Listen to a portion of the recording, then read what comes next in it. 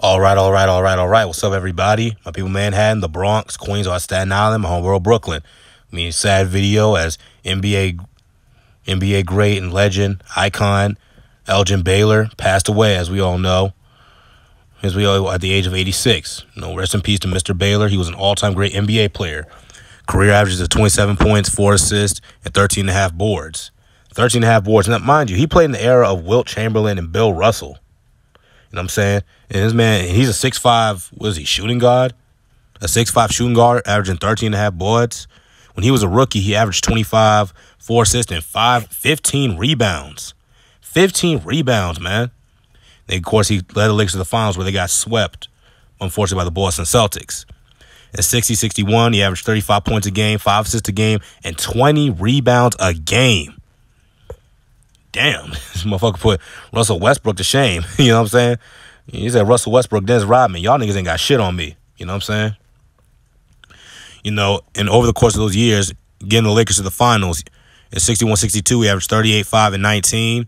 62-63, Lakers got to the finals, 34, 5, and 14. 64-65, got back to the finals. Elgin Baylor averaged 27, 4, and 13. 65 and 66, his numbers dropped to 17, 3, and 10. He's an 11-time All-Star, 10-time All-NBA first team. He's definitely a decorated player. Kind of paved the way for the high-flying players such as Dr. J and, of course, Michael Jordan. And unfortunately, Elgin Baylor doesn't get remembered because, of course, he didn't win a championship. He got swept by the Celtics in 59, lost to them in 62, 63, 65, 66, 68, and 69. In 69, they had Wilt Chamberlain. That was where they had Wilt Chamberlain. They lost to 7 on their floor in the Fabulous Four. In 1970, they got back to the finals, and they lost in 7 to the Knicks. Of course, the Garden. We all know Willis Reed came out, scored 2 points, and Walt Clyde Frazier had 36 and 21. 71, they got back to the conference finals where they lost to Kareem Abdul-Jabbar, Oscar Robertson in the Milwaukee Bucks in the conference finals. The next year, early in the 71 season, Elgin Baylor just announced his retirement. Unfortunately for him, because then the Lakers, led by Jerry West and Wilt Chamberlain, they had Hall of Famer Gail Goodrich. The Lakers went on a historic 33-game win streak, which is still a record to this day. They finished the record with 69-13, which is the best record in NBA history at that time until the 96 Bulls broke it. And, of course, they went on to face the Knicks in the finals, and they beat them in 5 games.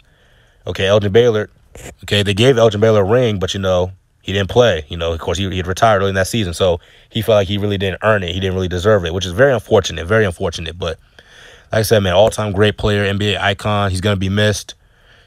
He's a third, black athletic icon to pass away this year after, of course, the great Hank Aaron and marvelous Marvin Hagler, now Elgin Baylor. Now, listen, look, I'm not trying to get started nothing, but, Hank Aaron and Marvin Hagler were both reported to have gotten the COVID-19 vaccine before they passed away. According to Tommy the Hitman Hearns, Marvin Hagler was fine right before he got the vaccine. And then after he got it, he had heart problems and trouble and difficulty breathing.